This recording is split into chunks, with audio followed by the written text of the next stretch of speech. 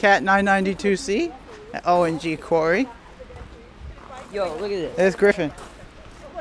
That's for deflecting rocks so you don't get a huge flat tire, which will probably cost like 30 grand to fix.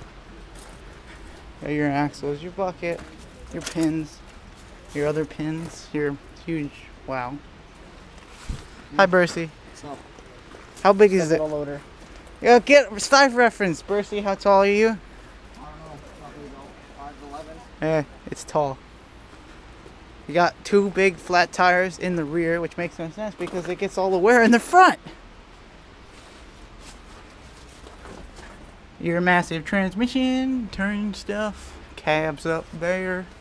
Well, these are the traction in the back and the front. Yeah. They're more heavily guarded tires. Well, obviously. I think they're not popped. I think they're just out of air. Well, yeah, they're out of air. The seal's probably bad. The ring, you pound that ring out, and that whole rim will come out, and there'll just be like a circle on the inside. Yeah. They might rebuild this, so who knows? One day, brand new 992C. R35s, I think they said. You got your bucket. This is the follow me train today. Tires. Your spec sheet, I think. Well, there's your pin. Yep, spec sheet. Or no, I don't know. But got all your stuff. It's a 1988, I think they said. Your back end can't really get back there. It's kind of parked next to a cliff. You got two ukes, but they crank it over every year so it doesn't seize. They don't start it, but they can, and eventually they will. And I'll see you back when I'm up in the cab. All right, we're back up on the cab. Got your cab in there. I'll get to that later, but different panels for stuff. Well, shit. It's a little seized. Fire extinguisher. Bercy doing a walk around. Exhaust, air intakes. The only V engine the Caterpillar makes, they said. I don't know about that. Got hydraulic over here. Different view of the cab.